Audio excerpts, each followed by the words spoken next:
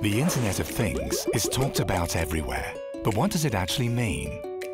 Let us introduce you to the community of things. A thing can be any device or object that surrounds us.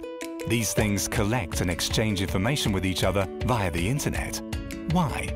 Let's take a closer look. Imagine a smart delivery truck. Based on traffic and weather information, it calculates the optimal route. Closer to the destination, it automatically reserves a parking space and sends a request for unloading to a smart building. The smart building only switches on the lights and heating when the car enters the garage. The building automatically triggers an alarm if the wrong vehicle or person enters. Machinery analyzes data usage and notifies us when it needs maintenance. Does it sound like fiction? Yes, but it's already happening. Soon, hundreds of billions of these things will create a huge community of little helpers in every field. Businesses will profit from this revolution the most. They will become even more efficient.